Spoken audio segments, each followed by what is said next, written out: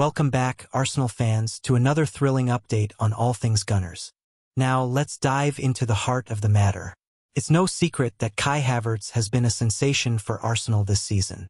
After a somewhat shaky start, the German international has truly found his rhythm on the Emirates turf. Havertz has become an indispensable figure in Mikel Arteta's squad, showcasing his prowess on the pitch with each match.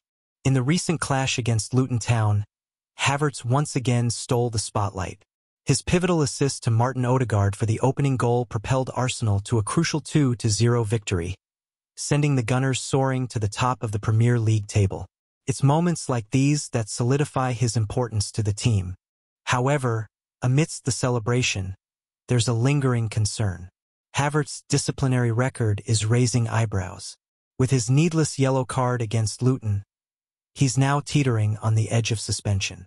If he receives another booking in Arsenal's upcoming fixtures against Brighton and Aston Villa, he'll face a 2-game ban, a blow Arsenal simply can't afford as they navigate the final stretch of the title race.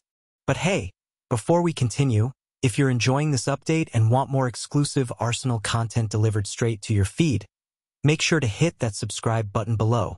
Don't forget to turn on notifications so you never miss a beat. And if you're liking what you're hearing so far, go ahead and smash that like button too. Manager Mikel Arteta isn't taking this lightly either. He's aware of the stakes and emphasizes the importance of Havertz staying clear of further bookings.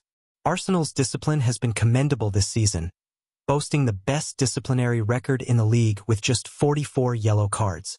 But they can ill afford to lose Havertz, especially now when every point matters most. Before we wrap up, I want to hear from you. What are your thoughts on Havertz's performance this season, and how do you think Arsenal will fare in the title race? Drop your comments below.